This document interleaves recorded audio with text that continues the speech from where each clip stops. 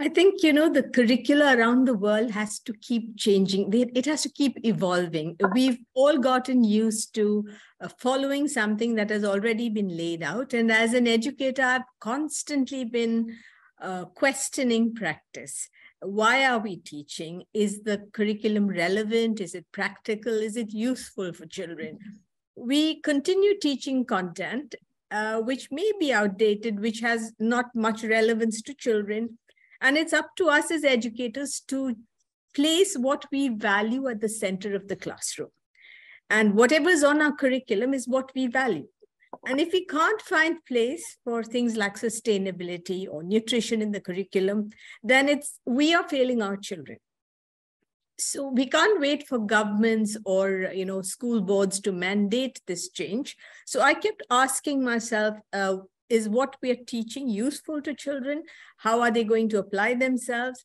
Because when growing up, we did a lot of reusing and recycling, but in this consumerist approach that children are faced with, we're churning out more and more waste.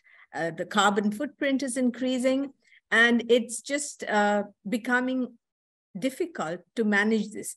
Now, children need to use the academic learning they get in practical ways. They need to understand the why of, climate science. It's not just, they will do anything we say. They will do composting, they will clean the beach, they will plant trees, but they should know why they're doing it, both for themselves and for the teachers.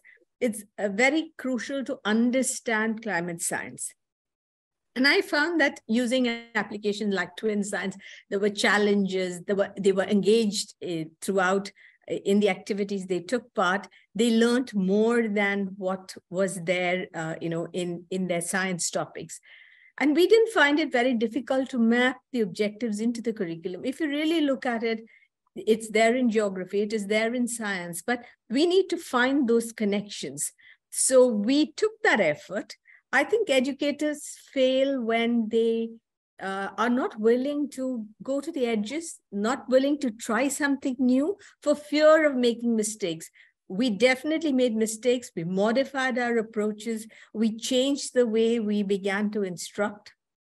We placed a large question in front of the children so children would find the solutions with the understanding they had.